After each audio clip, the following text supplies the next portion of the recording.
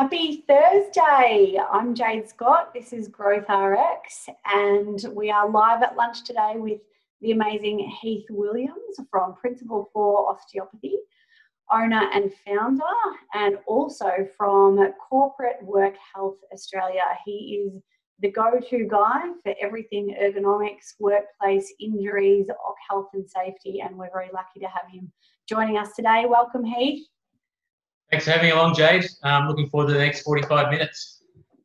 So we should be, well, basically I've got you here today to have a chat with everything going on in mind at the moment with people now working from home more than ever. We've got the COVID restrictions that have hit us. But before we go into those finer details and the important reasons why everyone's joining us today is I want to know a little bit more about you.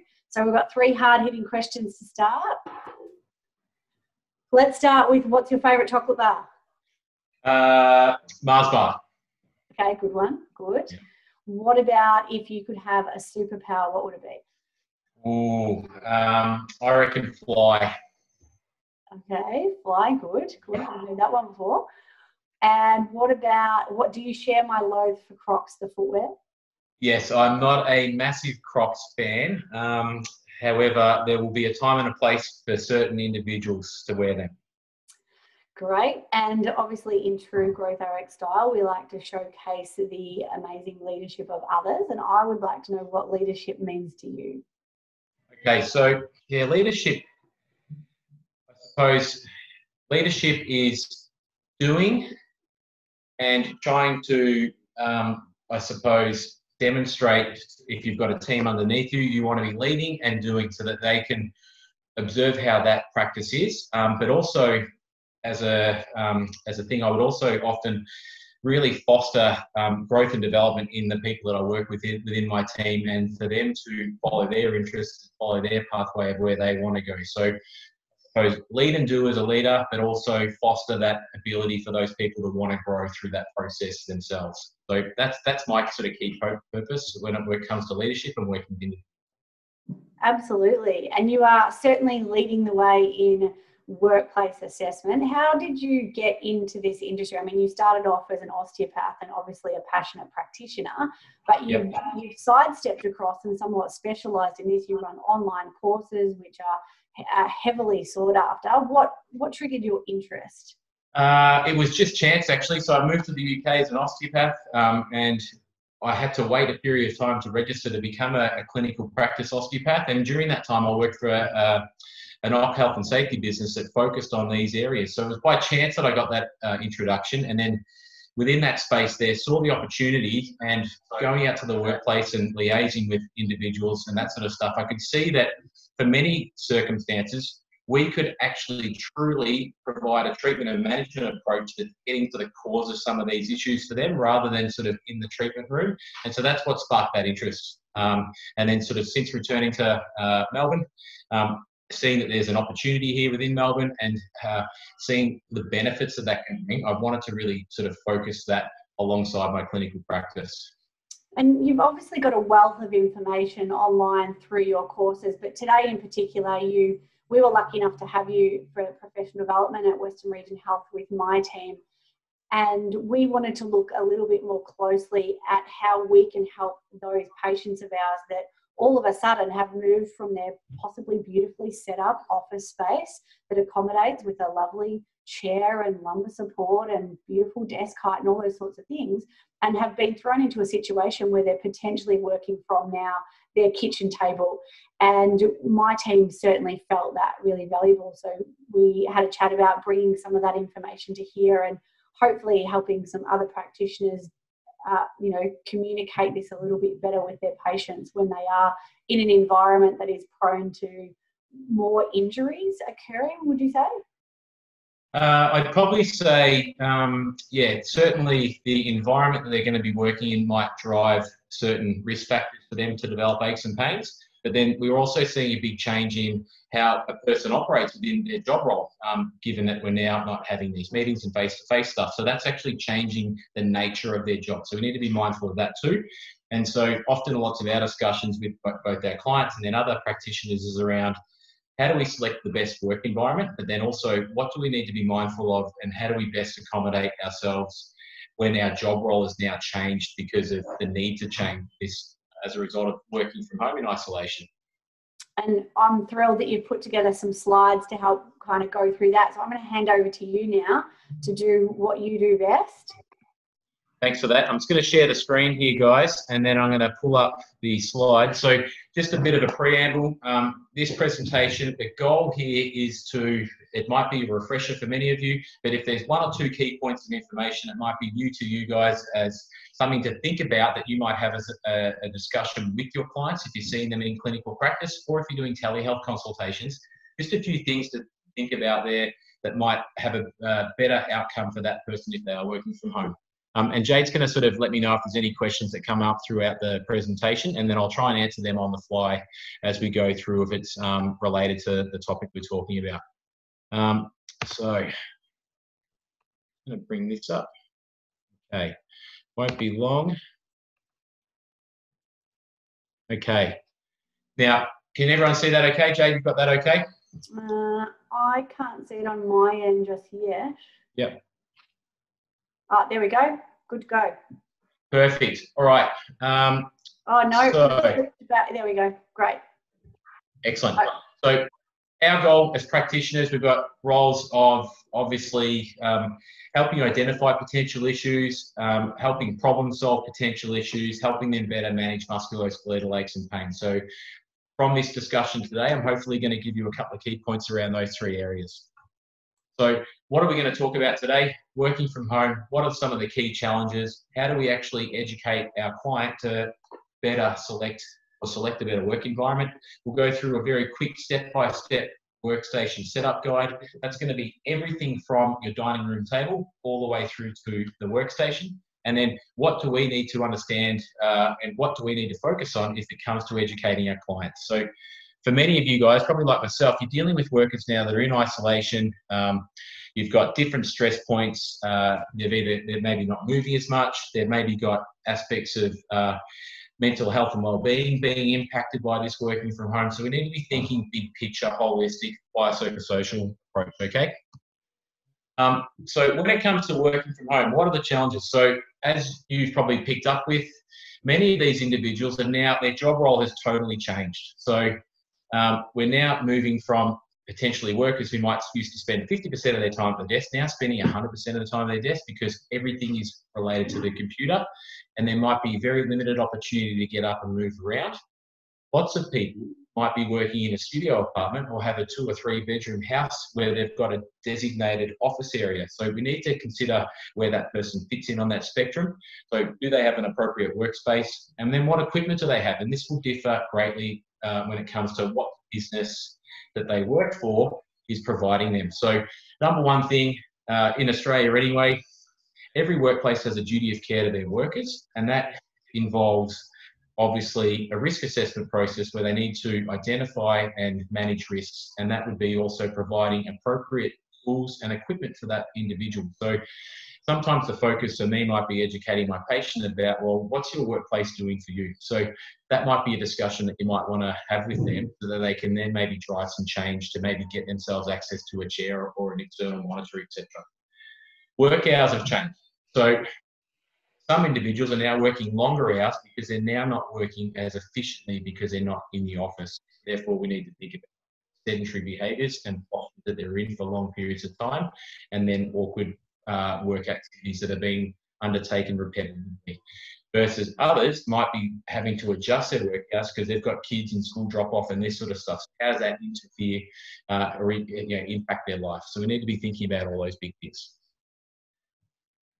Our big challenges. So working in isolation, there'll be certain individuals that are probably really enjoying this at the moment, yet there's probably going to be others that are potentially experiencing this sort of feeling of isolation personally and taking away that social aspect. Obviously, the rules are different in each country and place that we're in, but now that we're sort of integrating into a much more sort of an ability to interact with others, we're probably finding that's probably less of an issue. But still, you want to check in with your clients just to make sure, do they have a process where they can communicate with their line manager and team members to touch base so that everything's going okay.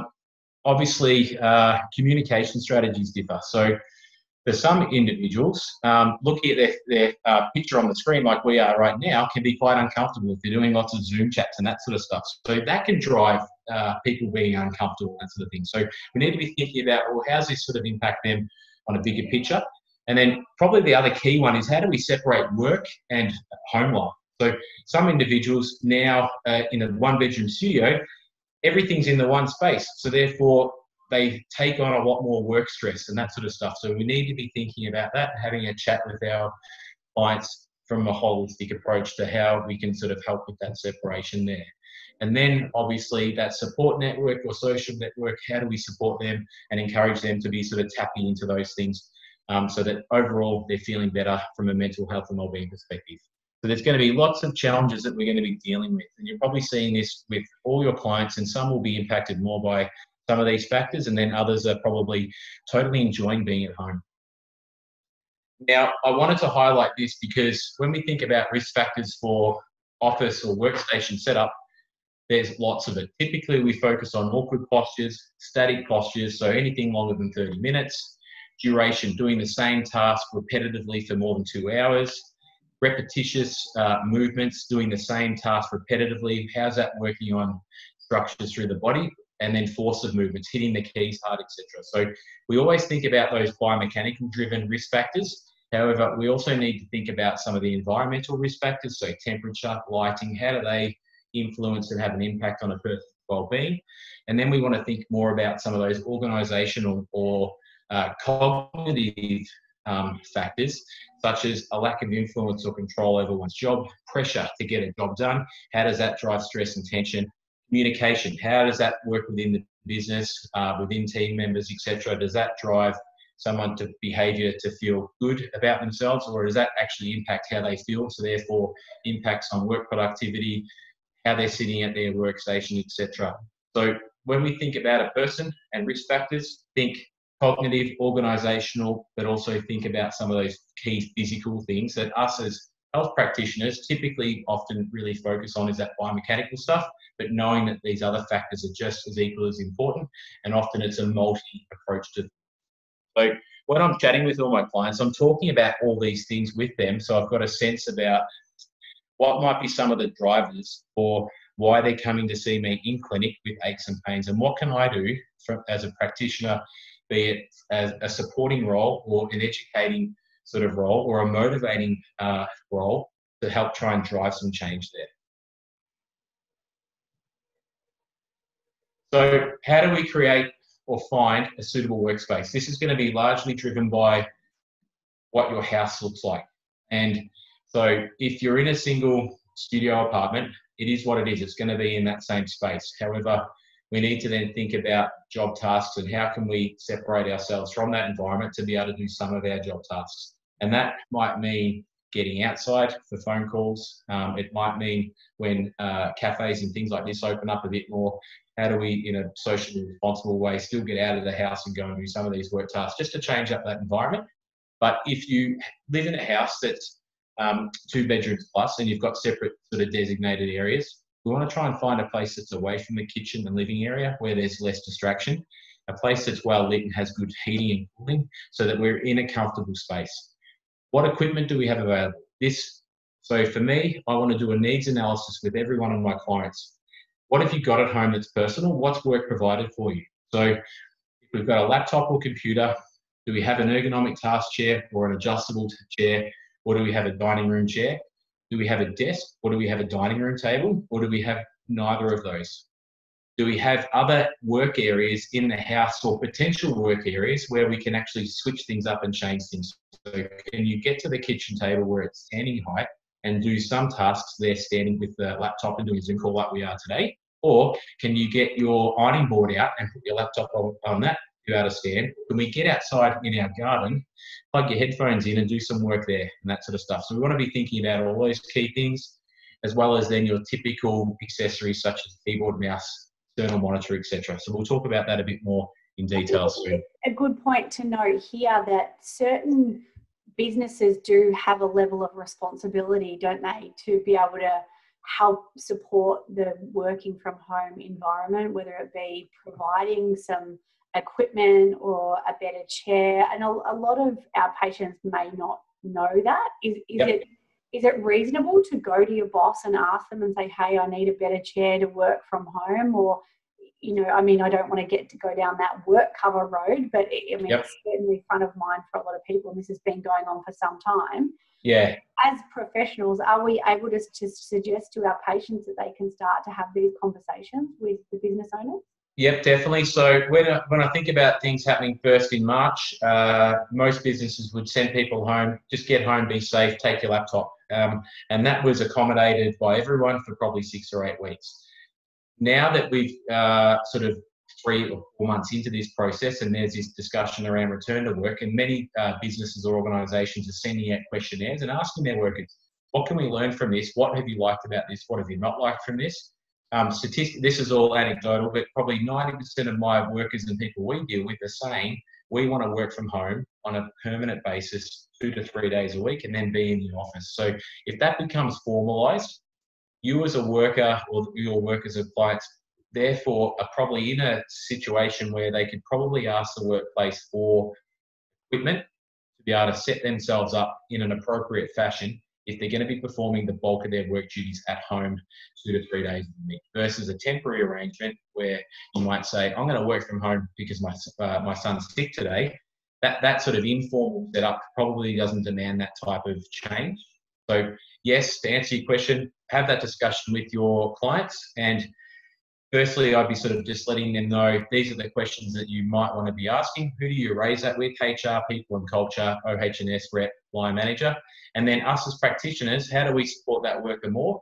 Can we put together some type of referral letter to, and again, they're coming to their clinic probably because they've got some musculoskeletal complaints. So there's probably a bigger need to actually have a better setup if there's some ergonomic drivers there that are aggravating their symptoms. So therefore, what can we do as practitioners to support them? That'll be writing a letter to support that reasoning why and what type of outcome we're looking for. And one of the questions that we got earlier was based upon our scope of practice. I mean, OC health and safety is a big field. We are practitioners. Obviously, we've got a duty of care to look after our patients and get them in the right environment. But where are we crossing the line? And if you haven't done a course online, for example, one of your own or another one, we can obviously assess our patients and we can assist with their needs. But where are we overstepping the line? And are we going to get some OC health and safety teams from organisations turning around going, well, what does this physio know? Or what does this osteopath know? Where are our boundaries in this? Yep, okay, so let's keep it simple, and I'm going to focus here on Australia. But obviously, if we're talking physio, osteo, chiro, EP, office workstation ergonomics falls within that remit typically, from one, an insurance point of view, but two, from an undergraduate or postgraduate training, there'll be elements within that you're going to be learning at university. Obviously, we want to work within our scope of practice of our understanding. So that might be if you've done 4 hours of study versus 30 hours, there's going to be a difference. But if we think in pure sort of simplistic terms, patient comes in, they've got a musculoskeletal complaint, you've identified through the case history, and you might assess, say, subjectively through or observationally through some videos or photos of that setup. We know that there'll be maybe some postural biomechanical factors at play there that might be driving it. And then we also know within our case history, what are some of those organisational, cognitive, biopsychosocial factors that are at play there. And so we might not necessarily be doing a risk assessment, but we can write a letter to support, one, the need to arrange for a risk assessment that is more formalised within the OC health and safety space, for that to then identify some of those risks and hazards for then a control measure to be implemented. So people think often ergonomics as being equipment will solve all of those issues. It might not be equipment as the key control measure to change it. It might be more break behaviours, get up and move around. How do we change how that person does their job? So yes, it does fall within our scope, and depending on what you've done, if you've gone off and done further stuff, I suppose that might just enable you to potentially feel more confident and comfortable with actually going to someone's home or doing a virtual consultation that involves a bit more of an OH&S type of risk assessment. If you don't have that, keep it simple, focus on biomechanics, what you observe, us as practitioners, what we're really good at is our observational skills, our case history skills, and we know that from those two key things there, that often will lead to, we generally know the answers to a lot of that stuff anyway, so that's going to help drive some of our recommendations and discussions, and it might just open up a conversation within that business that was not being had before that now leads to a change that's positive for our client. So at the very least, if you aren't confident in doing your own assessment or providing your own advice, you can be the trigger and the referral source for getting an internal assessment from the specialist that they have.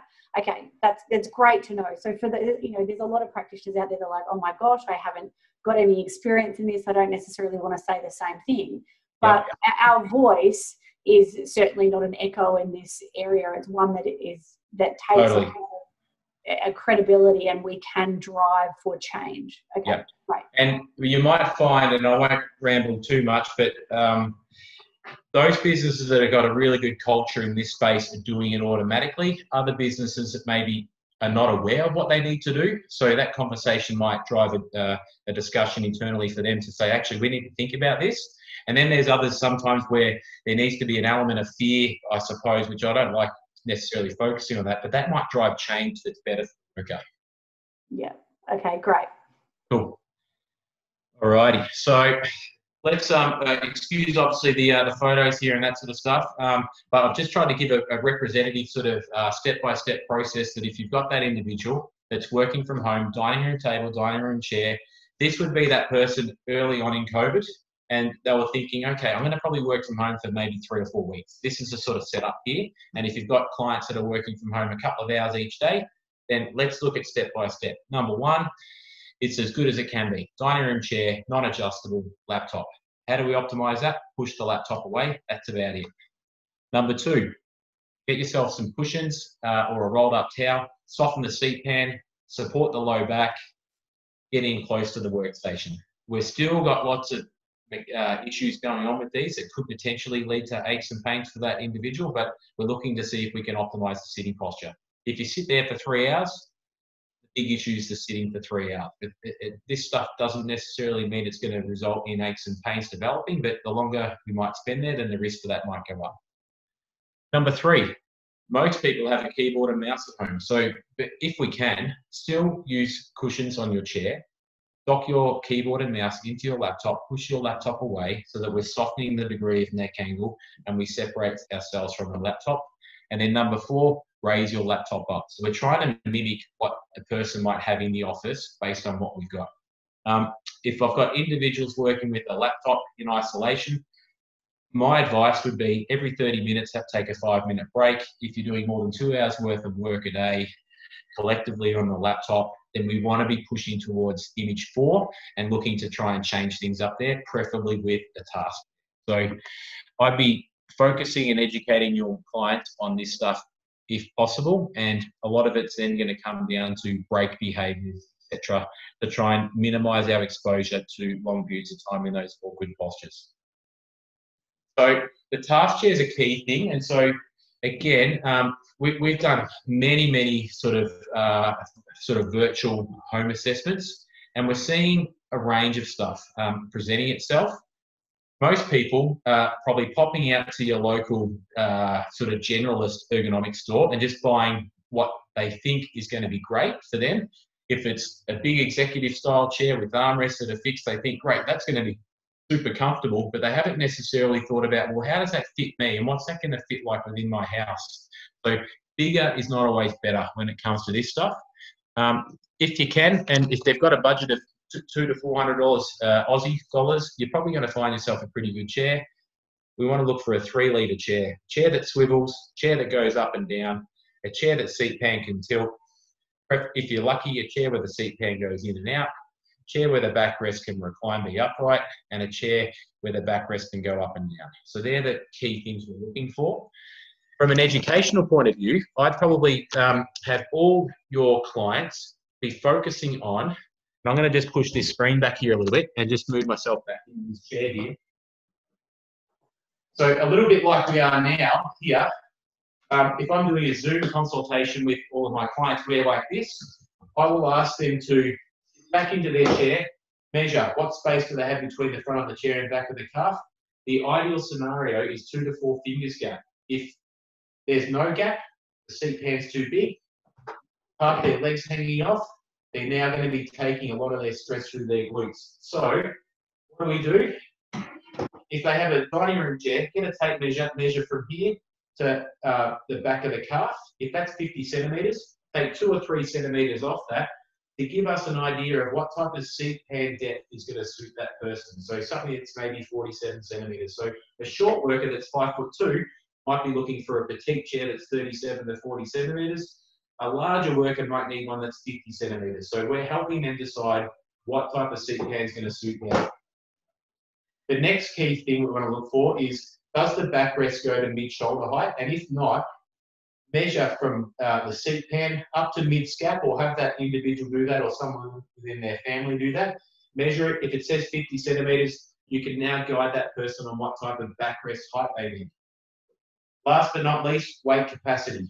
So this chair here has a 160 weight capacity. Many chairs have 110. So if you don't mind, ask your workers or clients, what weight are you, so that you can provide a recommendation on a chair that's going to fit them. So if us as practitioners are going to be talking about chairs, does it fit them in terms of seat pan, backrest height, and then weight capacity? Then can we look online to find a chair that's going to fit, and then can they get into the store, if possible, actually then trial subjectively what. So we're going to get that fit. When it comes to setup position though, and I'll just be really super quick with this, if we've got a good seat pan depth there, we're looking to play around with our seat pan base.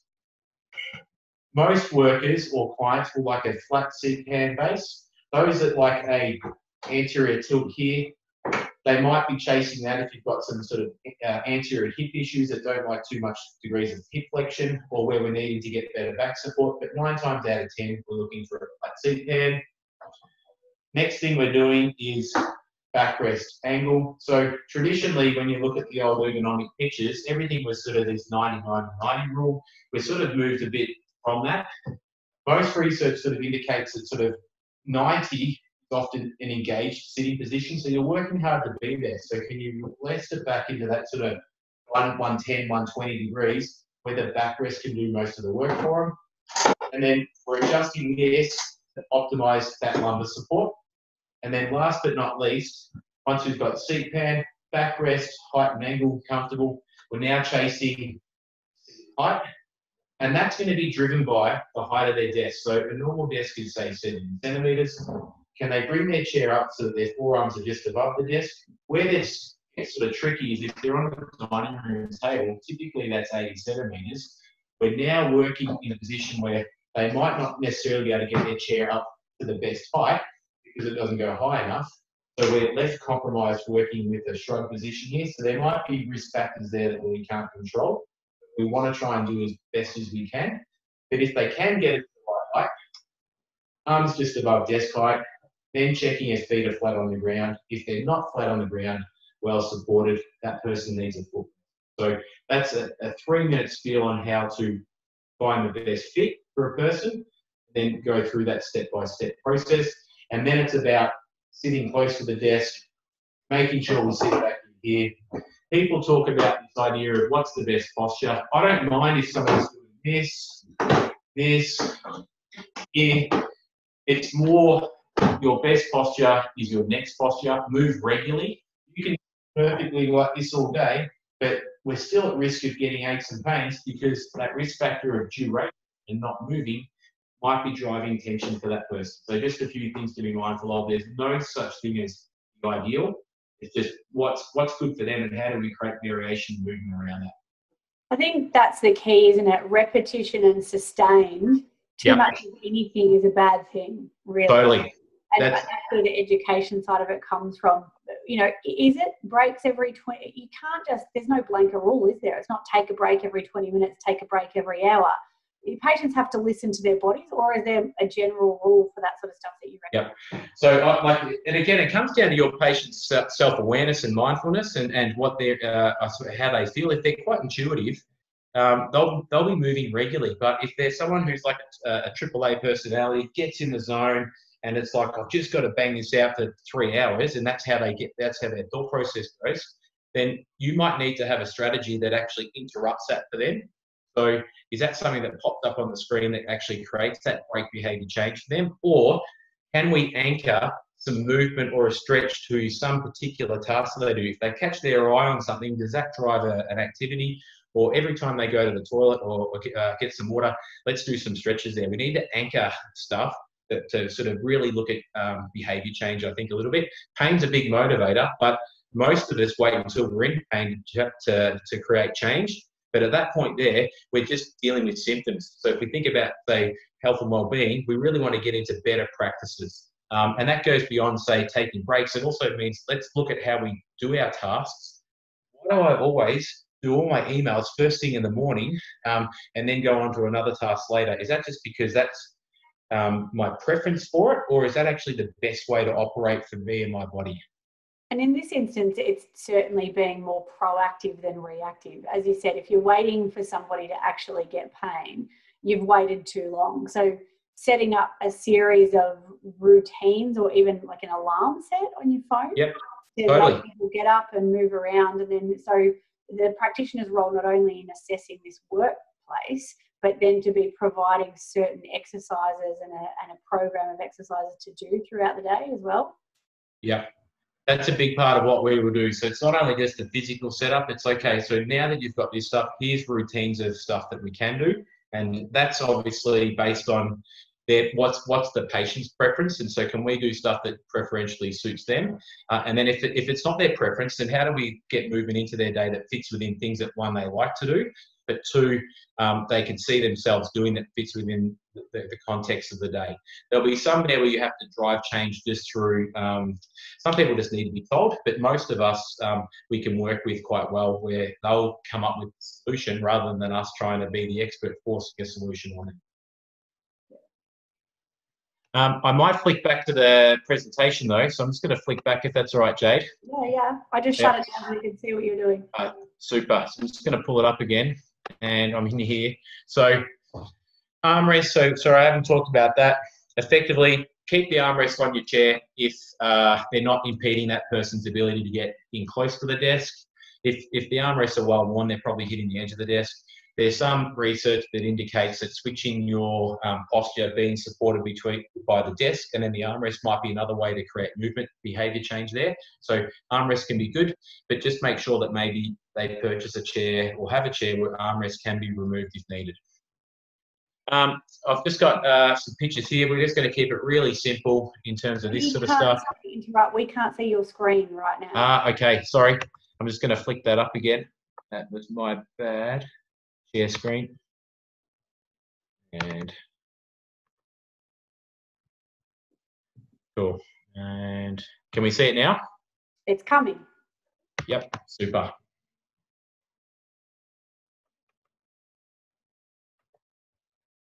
Okay, sorry. I'm just going to flick back. So keyboard and mouse, simple rules. We're looking for relatively neutral postures. So that's simple terms. Arms here, not here. Arms here, not here when it comes to keyboard and mouse use. Ignore that picture there with the wrist rest, but typically 9 times out of 10, most people will have some slight degree of extension when using the keyboard and mouse, and we can make do without a wrist rest. The idea of a wrist rest is it's there for a break, but what we see is that people get these wrist rests and just pivot off it. So now therefore, we're creating repetition and potential fatigue for other tissues if they just fixate off that when working. So I wouldn't recommend a wrist rest for everyone. Screens, really simple. Try and get the screen up to a height where your eye line's sort of falling top third if we can, and screen about arm's length away. These are very broad general terms because it's obviously individual specific, and we haven't taken into consideration sort of the 20/20 vision and that sort of stuff.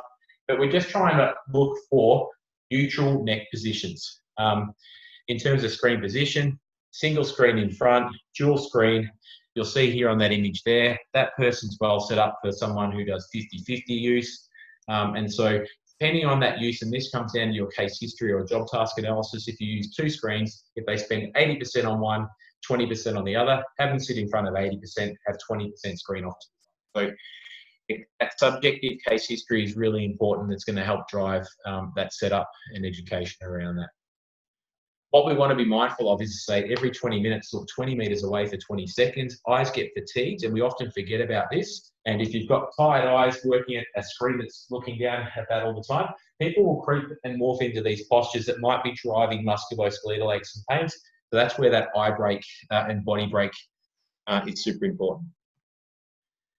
If you've got a sit-stand desk, you've got two types. In simple terms, it's a sit-stand desk great? Yes, it can be great for some, and it might be not so great for others. So the idea of a sit-stand desk is literally to be able to do all the same tasks sitting and standing, and we want to just be moving between the two. And for some people, that might mean every half hour or hour they're switching between the two. If someone's got a musculoskeletal complaint that's aggravated by standing, then they're probably going to want a sitting workstation setup. For those that have a complaint that's aggravated by sitting, then a standing workstation might be suitable. Two considerations there.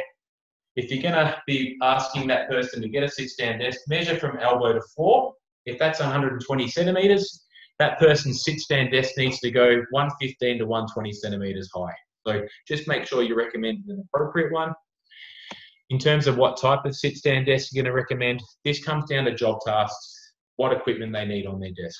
Best practice and making it easier is a full sit-stand desk like the top image there.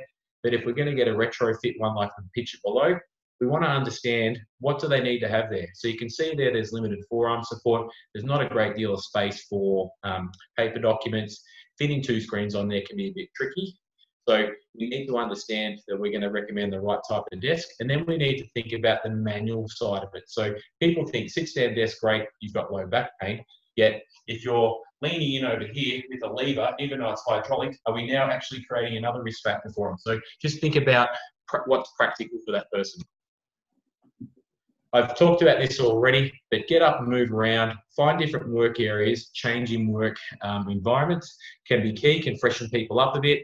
Get outside, try and move, and that sort of stuff. So we don't want to be just blocked into one little work environment because that sort of might end up sort of leading to more tension developing throughout the day. I've put down a few movement break ideas. You're going to have micro breaks. So if you're in a call center where you're doing lots of data entry, that person might need to have a 30-second break every 5 to 7 minutes when they're working on the mouse, just to give those little muscles there a bit of a break, versus the person who's doing quite interactive screen viewing, typing and mouse work. They might just need to have breaks every sort of 30 minutes because the nature of their job's quite dynamic and always shifting and changing. We want to have a longer break as we're working longer. So every couple of hours, I'm encouraging that. We want to take regular eye breaks. And if you have a person that's getting a sit-stand desk, start with incremental amounts of standing as we build up and gradually expose that person to standing so they can tolerate it. We don't want to get that person going from sitting to standing all day because that might drive more aches and pains. So I've just kept that really simple in terms of some movement break ideas, just being mindful of time. We talked about this before, Jade, or you mentioned before. How do we go about requesting an assessment or some equipment? I would keep it quite obviously based on firstly getting that patient's sort of consent to writing a letter to then communicate with that key stakeholder within the workplace. But I'd get a sense of worker's name, details, their current presenting complaint. Billy has mechanical low back pain. It's been present for this long. It's aggravated by these factors. It's relieved by this. Treatment and management's involved. Manual therapy, active exercise interventions. They're taking lots of regular breaks. However, their history and suggests that potentially their work environment and their equipment might be driving some of that. And the fact that 95% of their work involves them working at the workstation and sitting, the reasons we want to get a workstation assessment is because I think that the chair is contributing to that and their desk and monitor. So you want to sort of obviously be quite specific in terms of that and highlight what they have been doing and what you think might be appropriate. Where your scope of practice might lie is that if you're not sure what they need, but you know that ergonomics is a factor, just request an ergonomic assessment. But if you've got a better understanding or have done some studies around stuff and you're thinking, okay, a standard mouse is driving sort of tennis elbow, rotator cuff pain, and I'd like a vertical mouse, or a short keyboard, outline that you want a short keyboard and a vertical mouse so that we can try and put that upper limb in a more neutral position that's less likely to aggravate their symptoms. So go to the depth that you feel comfortable with, and that could be all the way through to providing equipment links or just being very generic in terms of what the request is. Educating the client. And I'm going to give this to Jade later, but there's a free poster that you guys can download and you can hand that out to everyone. Broadly covers all the key things that I've talked about today, of which is going to be in today's webinar. And then obviously when it comes to the corporate client, so the worker's business, we put together a little bit of a PDF ebook here that outlines some of those key things that that business needs to consider. And that can be useful sometimes for our clients to read, that they can then hand on to their line manager or OH&S or HR key person. If you're looking for more information, I've put this here, but I won't talk too much about this at the moment. But I thought, Jade, are there any questions coming through that we might want to discuss or talk about? This has been very comprehensive, and I'm sure that everyone's finding so much value in this. There's so much that you could cover. You certainly covered the basics and a lot of what I think a lot of practitioners are conflicting with in regard to their scope of practice. So it's given a lot of people a wealth of knowledge. But I mean, you've got extended courses online. I've sent a huge number of my team through those courses. They're amazing. There's even a special deal on at the moment across a couple of courses, isn't there? Yep. Yeah. So we've got obviously with the closure of obviously face-to-face events and that sort of stuff, we've put our office ergonomics 3-hour PD course online, and we've also put our vehicle ergonomics course online, so they can be purchased on those links within the webinar there that I've provided. The key aim there is that it's really just to build on your current knowledge base, understand what does the current evidence show, and then for us as practitioners, how can we get better outcomes for our clients, which one, makes us look good, but two, helps them in terms of their symptoms and that sort of stuff. So typically both courses are $129 each, but if you buy both at the moment, if you use the coupon code CWHA350 at the checkout, you'll get both courses for $129. Obviously, the goal of this is not to sell lots of that stuff. I want you guys, though, to get best outcomes with your clients, because essentially it might mean that we get to the root cause of what's going on rather than us just always maybe focusing on symptom modification treatments and that sort of stuff. So let's drive change at the core rather than just dealing. And we did have one question come in from Zach in regards to advising of changing screens for light intensity and blue light filters. Oh, yeah. Do you have recommendations on that when it comes to eye fatigue? Yeah, so if we think, let's talk lighting very briefly. You've got two issues around light. You've got external light and internal light. If we're thinking like eye health and that sort of stuff, firstly, look at the screen and the brightness and contrast and see, are we getting any glare or contrast issues there that could be driving eye strain? But then if we're thinking, say, UV light, if you're wanting to look at that blue light thing, I think Flux is a good app that you can download that will change that type of lighting through the day. And you can also buy external UV, sort of like a screen filter protector that you can put over your screen if that's of a concern. To be honest with you, I don't focus too much on that because my understanding around the evidence is that it can be a bit mixed and that stuff. But obviously, I haven't looked into that for a good sort of 6 months or so. I've only ever had one client who had a condition where UV light was a factor for their unique genetic disease condition, where we had to look at changing their exposure to light, and that was more driven by external light than the overhead UV light, not necessarily the screen and that sort of stuff. So if you're being proactive about it, you can look at some of those apps to download and for people to put on their computer and stuff. Great. Now, I know that you are really pressed for time because you are rushing off to go and lecture at the uni for some of the students. Yep. So we'll certainly let you go, but we will add some of the links in the comments below that PDF that we had a chat about. For those of you who've been watching all the way through or who've got to the end of this recording, there is going to be CPD certificates available to download so that you can have these for your records to be able to pass them on to AHPRA. So thank you for tuning in. Thanks for watching. Thank you very much, Heath, for putting all of that together. So informative, and we really appreciate and value your time. And we are very lucky to have you as a leader in this area. Thanks for having me, Jade. And hopefully any of those that have watched it have got 2 or 3 key points out of today. No worries, and we'll shoot some people across to your link. You're also a GRX leader, so you're on the website. So anyone who wants to connect with you, we'll send you via there, and there's your LinkedIn and all of your website profiles and stuff on there as well. So thank you very much again. Excellent. Thanks, Great Jade. afternoon, everyone. Bye.